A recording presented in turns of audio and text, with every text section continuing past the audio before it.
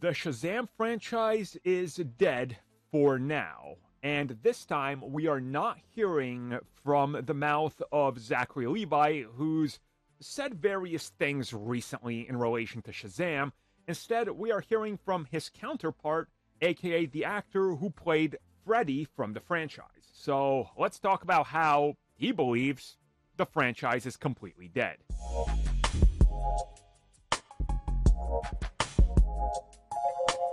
So let's be clear about this one.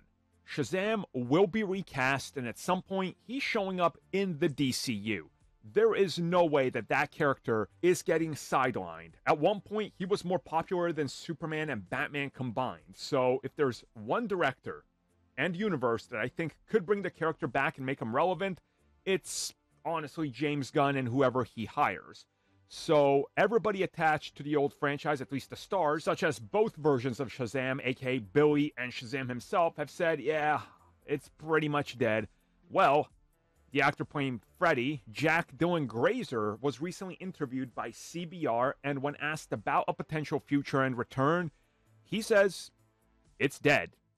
He believes that everybody has moved on, citing David F. Sandberg and his posts about how he never wants to make another superhero film. And he says, obviously, Shazam 2 tanked. So if the director's not involved, and nobody's heard about it, and I haven't heard about it, it's dead. It's officially a dead franchise. Now, of course, they could technically make a Shazam 3. You don't need the same director. You don't even need the same actors. You know, you can just make a sequel.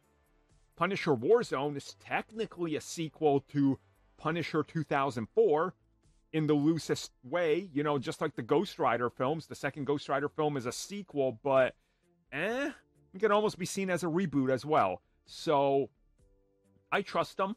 I don't think he's lying about anything. I honestly believe he's right, and he's heard through the grapevine and nobody talking to him that you're not coming back, go get other jobs. So, rest in peace, Shazam franchise, as everybody now seems to have confirmed it's dead.